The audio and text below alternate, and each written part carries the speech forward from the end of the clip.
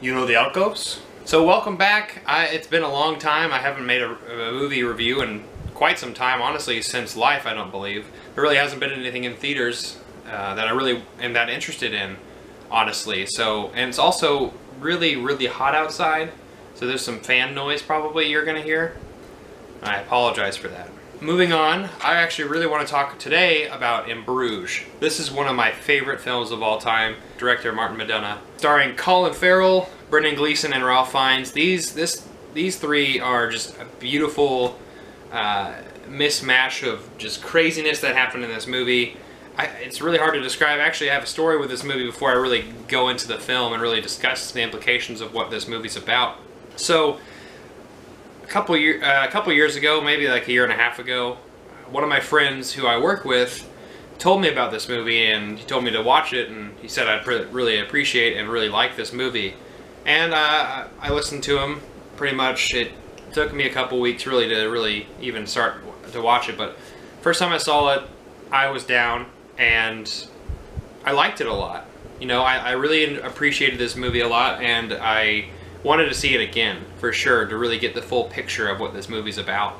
And so I watched it again, and damn, this movie is deep, it is hilarious, and for some reason it fits my personality super well. And that's something I really appreciate about this movie, and really want to just share with people who don't understand me as a person, really, or my type of humor. And if I would put myself in any type of movie that is this dark, comedic, but also very philosophical, but also very driven in a sense of morality of some sorts, and just questioning right and wrong and morals, this would be the movie to really pinpoint how I am as a person. And so I've seen this movie, like I said, a year and a half ago. I've probably seen it about 12 times now. I've shown a lot of my friends this movie.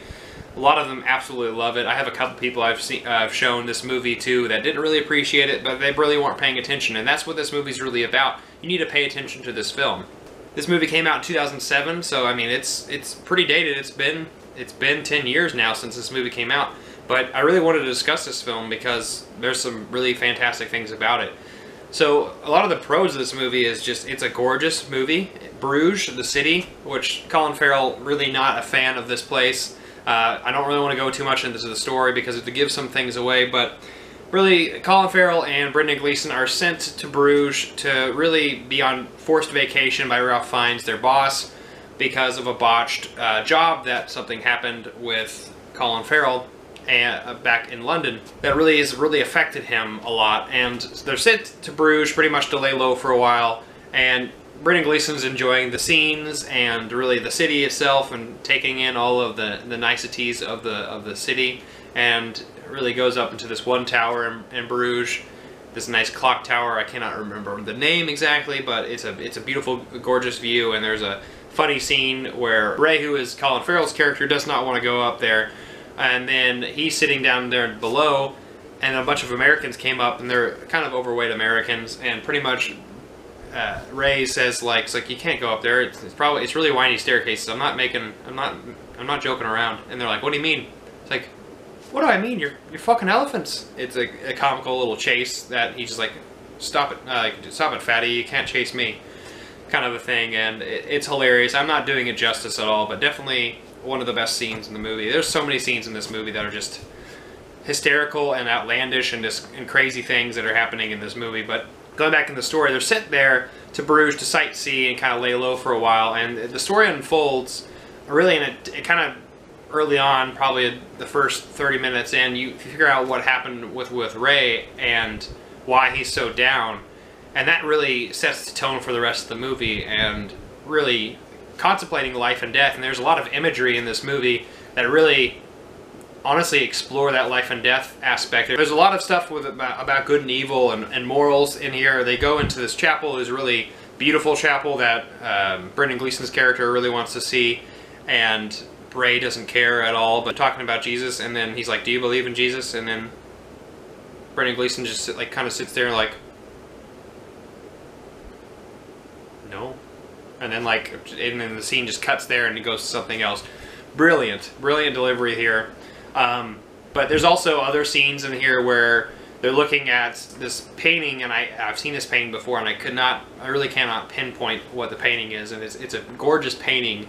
It's Revelations, the last book in the Bible, so this is when it's hell on earth, pretty much, and there's all these satanic things happening, and crazy torturous things happening, and it's just this thing, and it really is invoking a lot of that imagery in this movie, but in a different type of way. And then their boss eventually has to come find them because something happens with Ralph Fiennes and his principals. The phone calls with him are worth it, and so are some of the moments near the end of the film.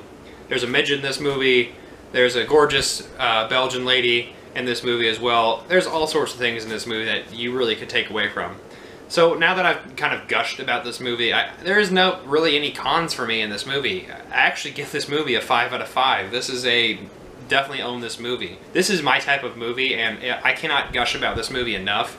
I feel like as an audience, I'm really cheating you and not telling you the story of the film and all of the implications this movie has.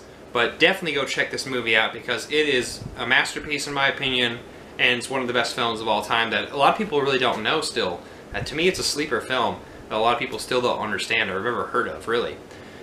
Definitely check out Martin McDonagh's other films. He actually has a new film coming out, 3 Billboards Outside of Ebbing, Missouri, which I'm really looking forward to, with Frances McDormand, Woody Harrelson, and Peter Dinklage. And I am really excited to see that. Also, Sam Rockwell's in the movie as well. Make sure you comment down below and tell me what you think. Give me a like and share this video. Also, don't forget to subscribe, and I'll see you next time. I'm not jonesing around.